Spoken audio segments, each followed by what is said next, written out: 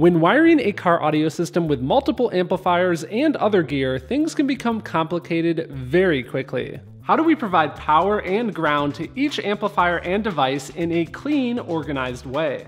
What are the best practices for connecting signal wires, and how do we make sure that all the amps and other gear like DSPs can properly turn on? Why did I add this secondary smaller fuse block, and how did I do so? I'm Mark, welcome to CarAudioFabrication. I'm currently working on a full car audio build in a truck, so let's get into installing all of this gear. So in the last video, I built this amp rack and mounted all of the amps and did a test mount, but it's going to be much easier to do all of this wiring to the rack outside the vehicle. So let's start with getting it removed and on our workbench. With the amp rack out of the vehicle, the first thing I need to do is I need to mount my wiring distribution blocks. Now I'm gonna have a positive distribution block and a ground distribution block that are going to connect back to the battery under the hood of the vehicle, and that's going to distribute the smaller wires to each of my amplifiers as well as an additional accessory fuse block. Throughout this video, I'm going to be using different gear from show sponsor New Concepts. Now I've used these guys long before I ever started the channel. They have a wide variety of different wiring and wiring accessories. I definitely recommend checking them out. It's quality gear at a very fair price. If you guys want to learn more, check out the link down in the video description. I've had this question before, especially in the video where I showed you guys how I determined the size and did all the calculations for all the wiring stuff. Some of you guys were wondering, why am I using what appears to be two different fuse blocks? But the actual truth is these are two distribution blocks that are flexible because we can use fuses in one of them for our positive lead, and then we can use these guys here. These are called ground links. We can use these on our ground side of the distribution. I've already done my research during the fabrication phase of the amp rack itself, where I determined where all these amps were going to be mounted, that I want these mounted in this exact location right here. So I'm going to use a series of different tools. I'm going to use a center punch to mark the center of each of these mounting holes. I'm going to use a transfer punch to make that hole extra deep so that I can start a drill bit in it. The drill bit I'll be using is from this drill and tap set. That's because I'm going to tap each of these holes, which will allow me to use mechanical fasteners like this. The advantage of doing it like this is rather than using something like a wood screw that as soon as you take it out the first time, it degrades the quality of that hold, with a machine screw, we can take this in and out several times. It's not going to hurt the quality of that thread. In fact, if you guys watch the mounting of the amplifiers and the DSP, all of these are a machine screw as well. I'll have a link for all of these different specialized tools for you guys down in the video description. So I've got the distribution blocks mounted. Now I want to turn my attention to mounting this fuse block right here. But my friends, we've run into an issue. The problem here, and you can see I've got some of these RCA wires ran. The reason for that is I want to start to get a feel for where all my wiring is going to be. And I know I'm also going to have to run power wiring from the distribution blocks over to these amplifiers as well. There's going to be a lot of different wiring running through here. And the problem with having this right here, even though that's really the only spot left to mount it, it's kind of in the way. But then I got an idea. I remembered that in my scrap bin, I had these guys right here.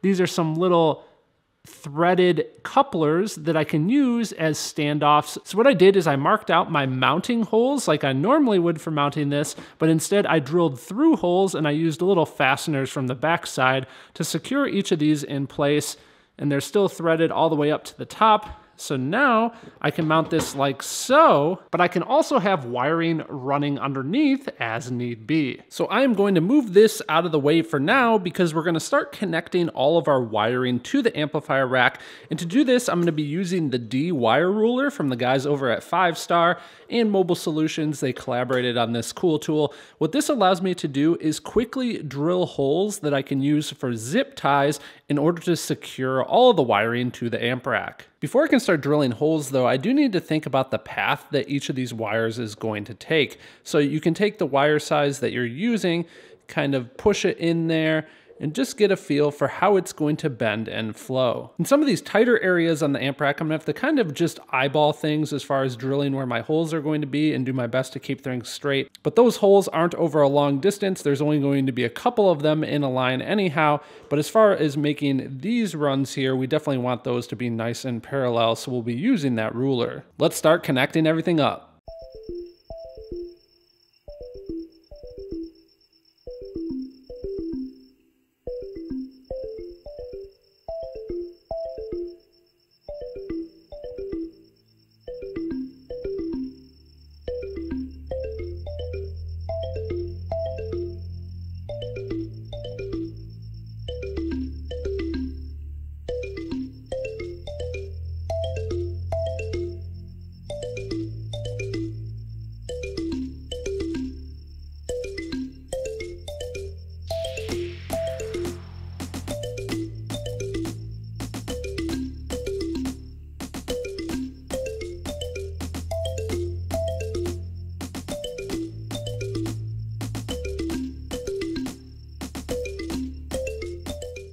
Now that I've planned out all of these mounting holes that I'm going to be using with the zip ties to hold the power wire and ground wire in, I can start actually applying the wires using the zip ties. Now I'm going to do one of these wires at a time. I did this one already and already cut it because I knew it was so tight. I really wanted to get a good feel for where it was going to be. But as far as these ones go, there's plenty of room here. They're long, they can swoop on in, easy enough to plan. So I'm going to mount this wire first, and then I'll come back and I'll mount my wire in here in the distribution block. I'll run it, cut it to length, and then mount it and move forward with mounting each of these. A quick side note, something you definitely want to make sure you pay attention to is where the head of the zip tie is. Now I want the head of the zip tie to be on the back side of the panel, so that means I'm going to bring it in from the back side there so that all the heads are hidden.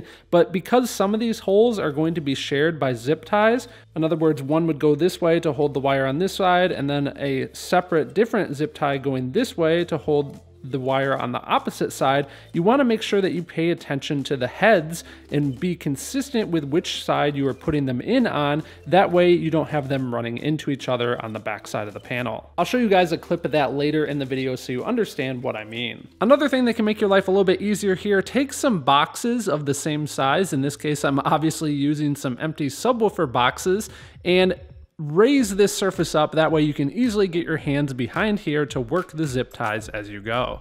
Holy cow, I am loving the way that this is looking. What are you guys thinking so far? Nice and clean. We've got the power and ground wires connected to each of the amplifiers, connected to the amp rack. We now need to flip this over, and we're just going to tighten all of these zip ties and trim them all up. And here's this shot I was talking about earlier. Now you guys get an idea why you want to line up all the heads on the same side so that they stack correctly. So after I had my remote turn-on leads connected to the amplifiers, I connected it to the remote out of the DSP. That's because this DSP will turn on first, and then it sends its turn-on signal to the amps. And in the meantime, what I did here is I mounted those remote leads to the board using that same process. Now you may have noticed in the meantime, I've also wired each of the RCA leads that connects to the DSP and secured those down as well. RCAs can be a little bit more of a challenge because they have a fixed length, unless we're making our own, of course. But in this case, I was able to make do with just kind of swooping them into each amp. With everything mounted here, I can now re-add that auxiliary fuse block that I'm going to have mounted here. I'm going to run the leads from my distribution blocks to this for that. And then I also have a couple of leads that will go along this path here. That's why I have those extra holes. That's where this is also going to be mounted in. Those leads are going to run over to the amp so that I can tell it to turn on and provide the 12-volt constant and ground. All right, now all this wiring is connected to the fuse block, and let me explain this really quick. So we have our ground and our power supply for this fuse block, and this power supply here is hooked to this bank of 6 outgoing connections. So all of these connections are going to be a 12-volt constant, which if you follow the red wire, that's what I use for my 12-volt constant on the DSP. Now you'll notice there's this totally separate bank of 6 more connections here, and the advantage of this is I can use these 6 connections for switched on leads. Now this is important though. The normal turn on lead from a radio or a head unit, it's not going to give us enough current to power multiple different accessories. So that's why we want to add a relay. If you guys would like to see me make a video about how to properly add a relay into this system, let me know. So in the meantime, I have added that relay. That relay is fed with a 12-volt constant from this side of the fuse block, and then once activated by a remote turn-on lead, it will deliver a 12-volt switched source here with more current that I can use for all my accessories like those LED lights, fans, and turning on the DSP and all the amps.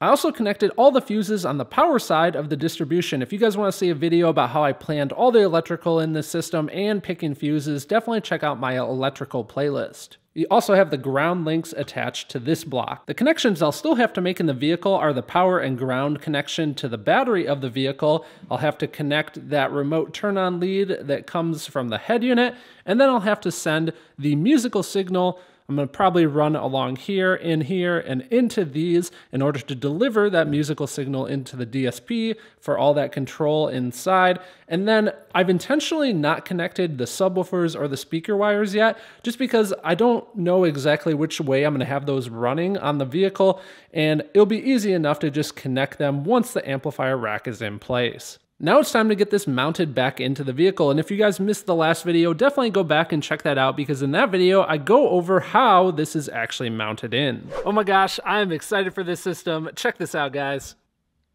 Woohoo! This is gonna be fun. I've got the seats installed back in place, and since we took our time to make sure that we planned everything properly, we've got plenty of room here, plenty of room for ventilation and cooling, and the seats easily go up into position. Let me go over on the other side. And if we look from the opposite side here, the seats easily go up and into position. I absolutely love the serviceability aspect of this, because it's like, oh, let's check on our amplifiers. Oh, there they are right there. If I need to make any adjustments to any of the settings, easy to access on all the amps.